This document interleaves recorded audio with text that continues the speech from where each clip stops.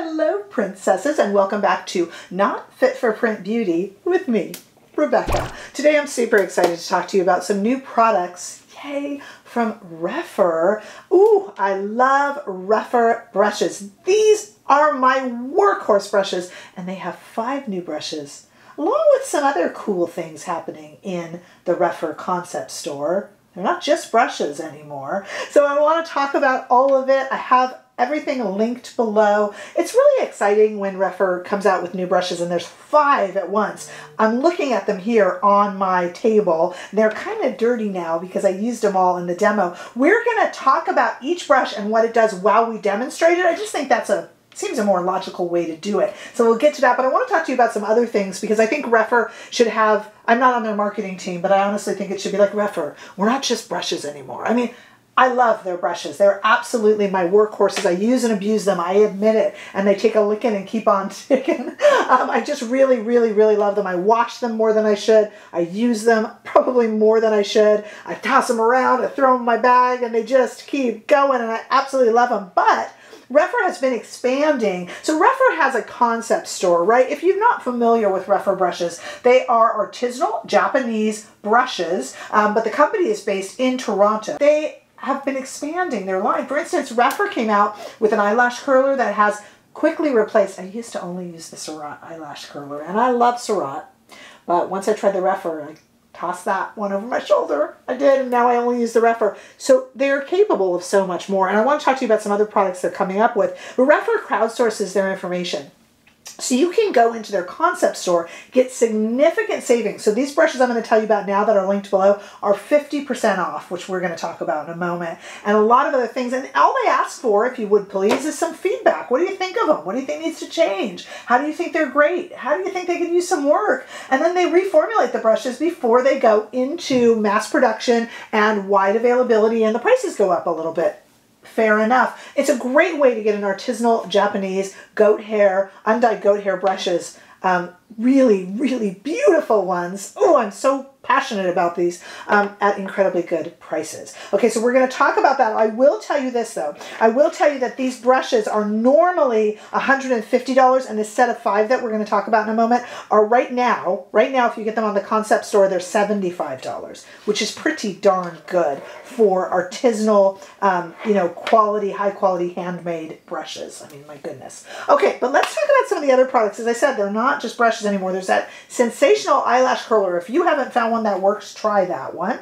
But there's also a few items, some of which are kind of being looked at. I am playing with all of these, and some of these are on the concept store. I'm going to tell you what's what. The first is the Gentle Cleanser. I love this baby. I use this as the first step in my cleansing routine. This is has a slightly acidic nature to it, but I don't mean that in any bad way. It's really like that because the formula kind of maintains skin balance that way, kind of pH balances it out, so it doesn't sting or feel like that. There's no scent to it, all sorts of good ingredients in it, and it comes separately. The little plunger top here comes separately, so you take off the top, put it together. Really beautiful, and like I said, I use this as the first step. Now, at its regular price, it's $26, which isn't bad for high-end skincare, but you can get it right now in the concept store for $13.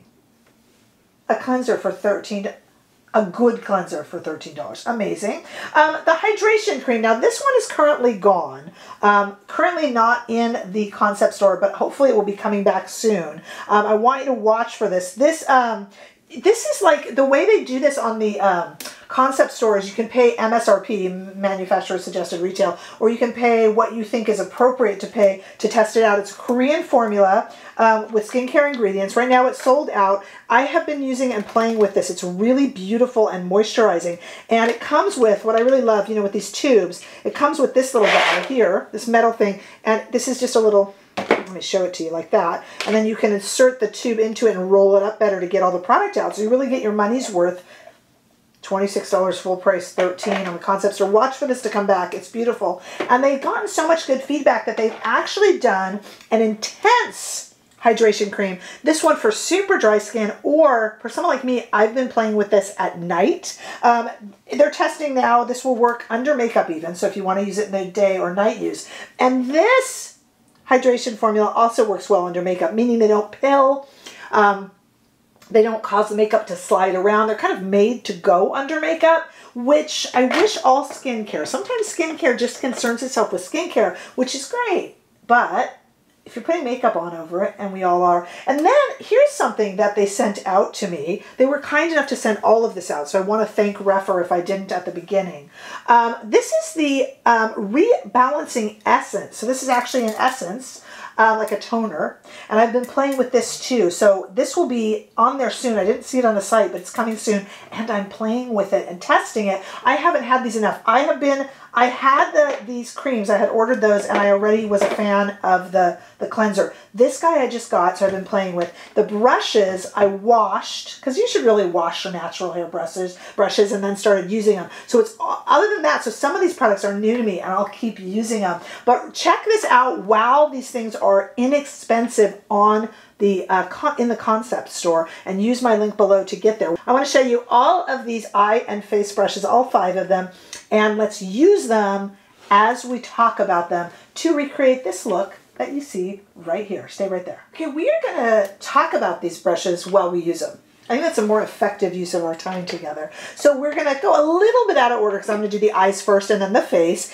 And today we are going to use the Charlotte Tilbury, one of the new Beautifying face palettes, the light medium, because when I reviewed these, I reviewed both palettes, and I made the main look the medium or darker one, medium to deep. So we'll use this fair to light to medium, is that it? Fair to medium as our main one here. Yes, there are no eye shades in here, but this is actually my favorite look, and a lot of you guys ask me what makeup I wear, or what I would wear if I weren't on YouTube, or weren't.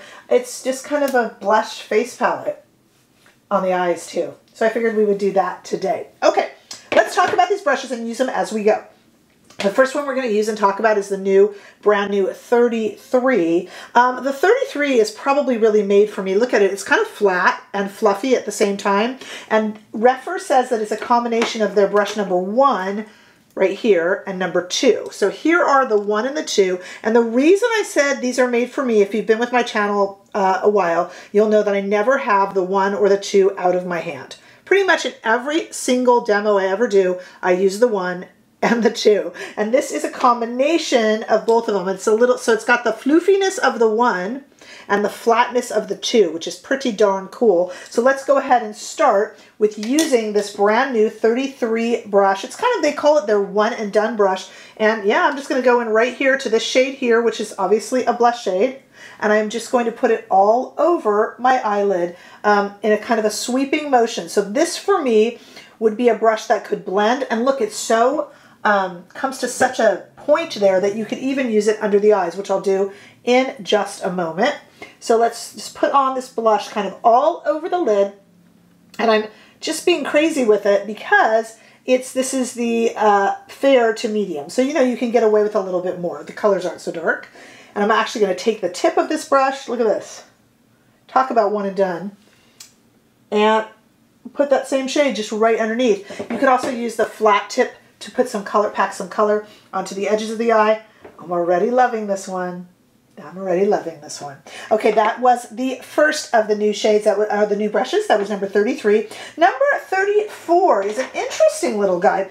This is the smallest liner brush that rephr has ever made, and probably that anyone's ever made. Look at this, the control this gives you. Is that even showing up? I don't know how to even see that. It's like one little bristle. It's more than that, but you know, that's what it feels like. So I'm going to line with it. I have hooded eyes. There's a brush coming up here for my hooded eyes. I have hooded eyes, so I don't usually line on the lid, but with this I can. So let's go into our deeper of the 2 blush shades here in the Charlotte palette, and let's just go ahead and line with it. And I'm just shutting the eye. You're really supposed to line your eyelid with your eye open, but I'm not. Do as I say, not as I do. And I'm just kind of putting a little bit of color just around the eye. Wow, that's precise. But you could still kind of wing it out a little bit if you wanted to. Those of you who like to do a wing liner, dip into a wet, you could dip into a kind of like one of those melt shadows or those cream shadows and really do a really beautiful wing liner. I'll speed it up while we do the other eye.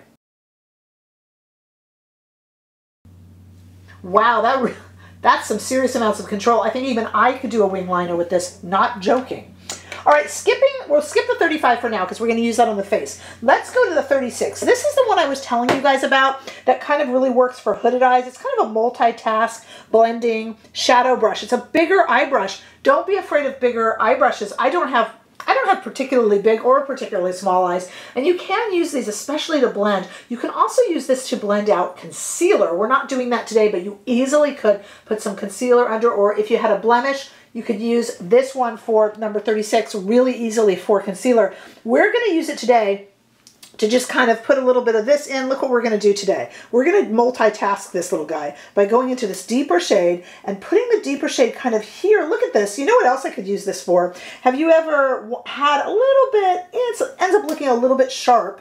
So I'm just putting a darker shade. We're going to do something else with it in a moment too. But if you've ever had kind of feel like there's too much of a line and you just want to kind of blend a little bit, you could take this guy clean or flip it over, look, because the other side really didn't get anything on it. And you can just kind of, I'll do that now, take this other side, and you can just kind of blend. See, and it just erases any harsh lines or anything you don't want to kind of soften up your look, which is what I just did. And then I'm going to take the same one and go into this, which is just a highlighter, and I'm just going to place that highlighter, just kind of pack it on there, not getting any fallout or anything, onto the lid. And I'm doing all this with a blush palette and these very specific brushes. And that's a really pretty eye look and really easy, super simple with those 3 brushes. Let's step back a little bit. Let's go back to the number 35. That's this one here.